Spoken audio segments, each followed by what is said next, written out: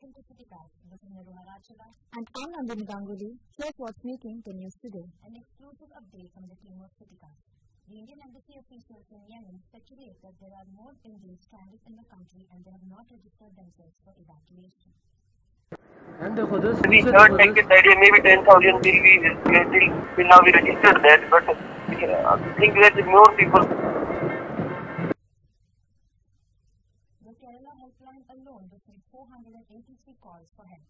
Earlier in the day, 2 Indian warships from Mumbai Naval Base were sent to escort the 2 ships that left the Cochin port. The warships can accommodate around 600 people.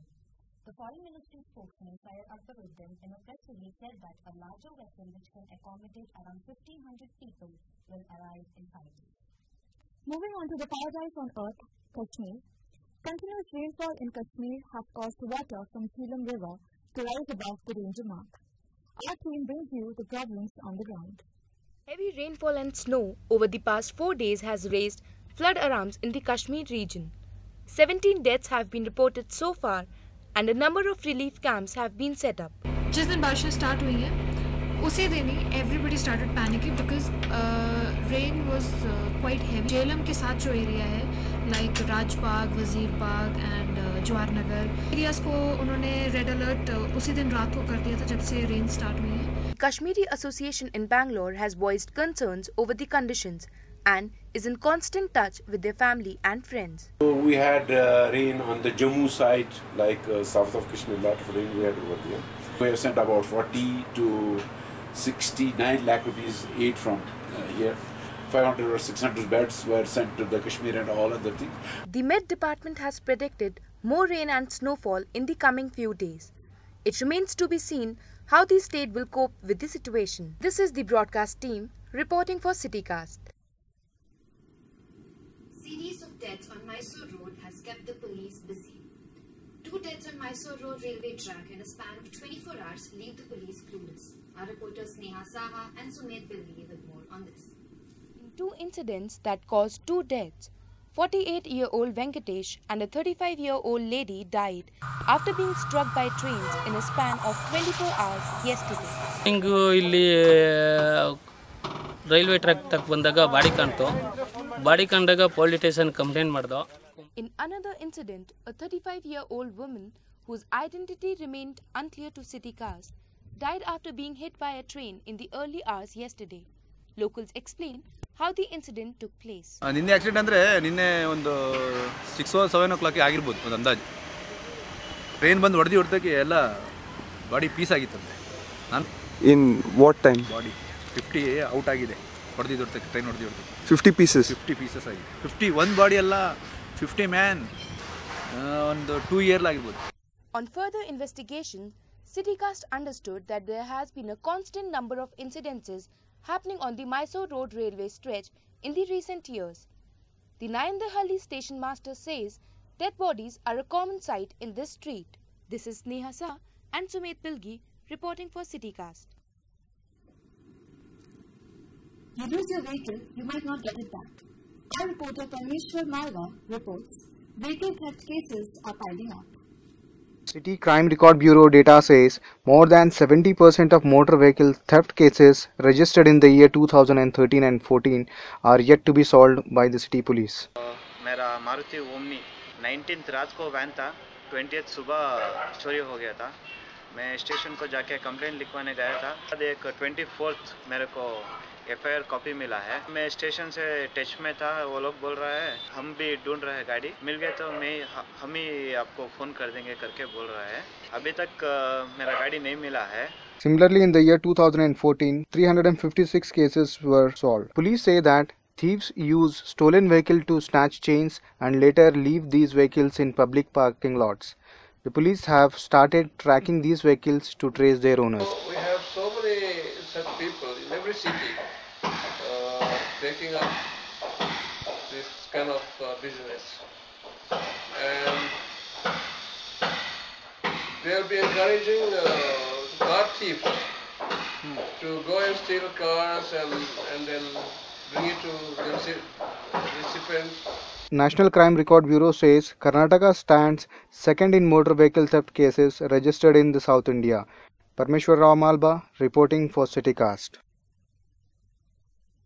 Let's take a short break. We'll be back with illegal constructions in the city and grievances from commuters. Stay tuned.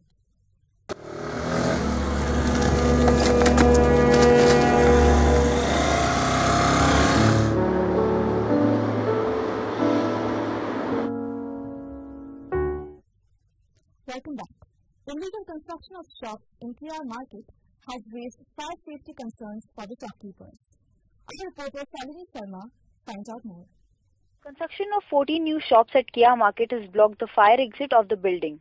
This illegal construction is raising fire safety concerns for the shopkeepers. That to be opened so that we'll have good ventilation, and in case in tomorrow if anything fire happens, we have people who are going to face the trouble. Earlier, government had given the order to stop the construction of new shops at lower basement, as this idea is used for ventilation. जगह कोसा भी दुकान allot नहीं करना बोलता, फिर भी ये दुकान के ऊपर दुकान बना रहा है, किसी का भी इज्जत नहीं रख रहा है. The Deputy Director of the Fire Department, Virappa, says that the shop owners that were already present in the basement approached us to complain about the new shops. The new shops didn't take any NOC certificate from the Fire Department. BBMP is blaming the previous commissioner for this construction. But so what they are built now, shops in market, our committee is not given the permission. Tidya is allotted that shops. The Lakshman is not allotted that shops. BBMP should immediately take steps to stop this illegal construction to prevent any fire outbreak. This is Shalini Sharma reporting for CityCast. Delay in road works by tender share affects businesses across central Bangalore. Our reporter Tushar Wanyawala brings you grievances from commuters and business owners.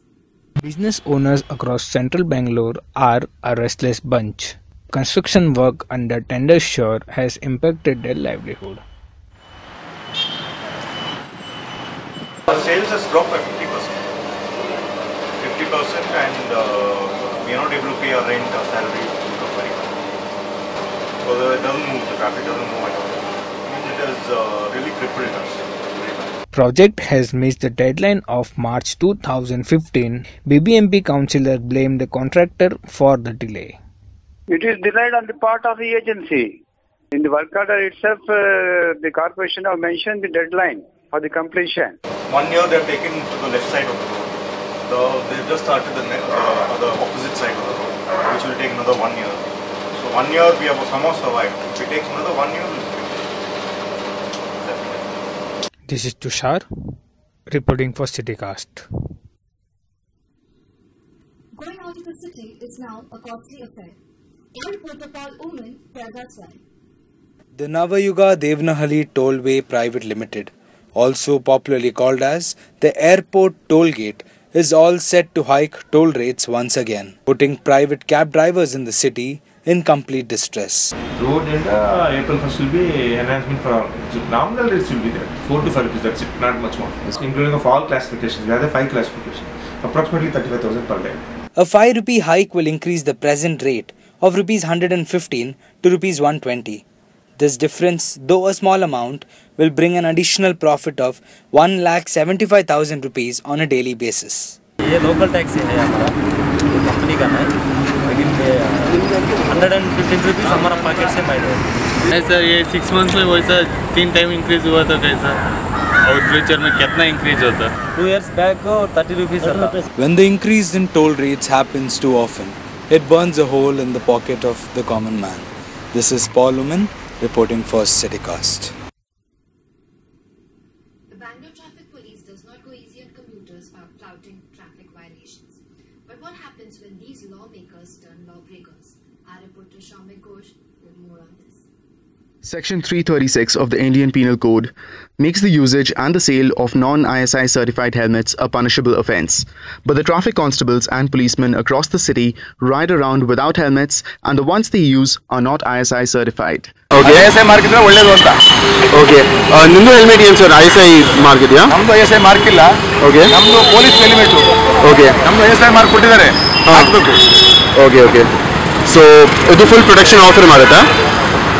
Ironically, even the police department believes that wearing ISI certified helmets ensures the safety of the rider, but shies away from enforcing the rule, laying the onus on the rider. To select it ISI marked helmet, it is for safety. It is for showy element. What is the use?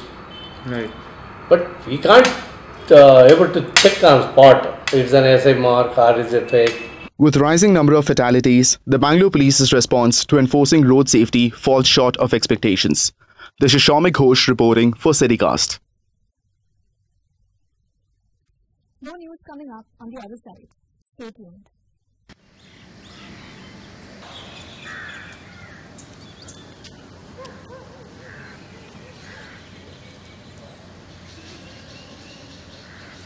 Size doesn't matter. Stay healthy. Welcome back to CityCast. If you're a fitness freak or want to enjoy rowing in the city, you might find it difficult to get a membership at the Karnataka Rowing Association. Our reporter Nidhi will tell you why. The Karnataka Amateur Rowing Association, functioning from Alsur, talks about the degrading quality of boats. 20 boats we have. Some are usable, some are not usable. The association has been declining membership to focus only on sub-junior athletes. Inquiries regarding the seniors above 18 years, which we are not taking, we are not encouraging at all. We are encouraging only sub-juniors because our facilities are limited to that only. The government helped them in 1997, leaving them to reuse equipment ever since. Government did help us during 1997 games, national games here in Karnataka. Templates we are using, repair. Ultimately, they are becoming zero now. Players also expressed their concerns about the equipment. The other states, their quality of the boats is really different. But practicing here, there it's quite easy. We do need more quality of the boats and oars. The sorry state of non-mainstream sports continues. Sumed Bilgi, CityCast. Tackle depression and other mental disorders the physical way. Our reporter Palak Mehra finds out that increasing number of people are turning to yoga for cure.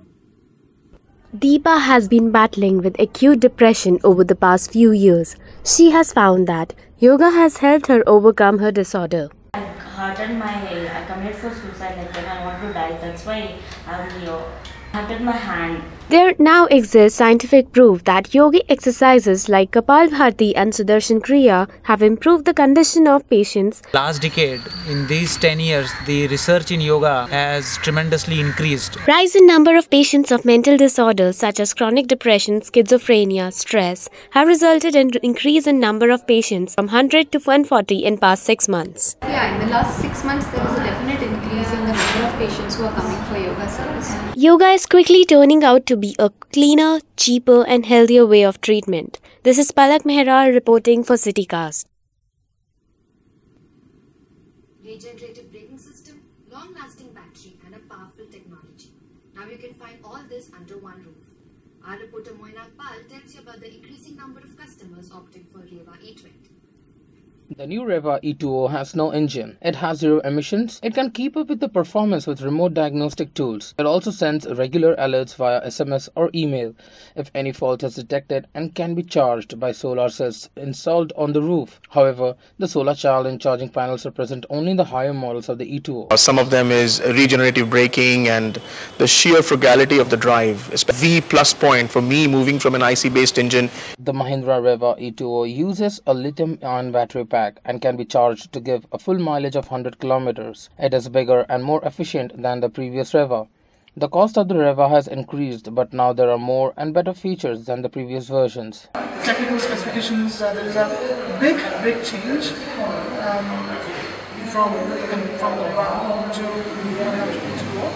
The new Mahindra Reva utilizes the latest regenerative braking system. The Reva has 10 onboard computers that monitor every part to ensure the car is running smooth. The cost has increased, but now there are better features than the previous versions. The rental battery program tries to reduce the carbon footprint and the car has zero emissions. There are no greenhouse gases being emitted from the vehicle. This feature hopes to attract more customers. Moinak Pal reporting for CityCast. That's all we have for today. For more news, log on to citycast.in. Thank you.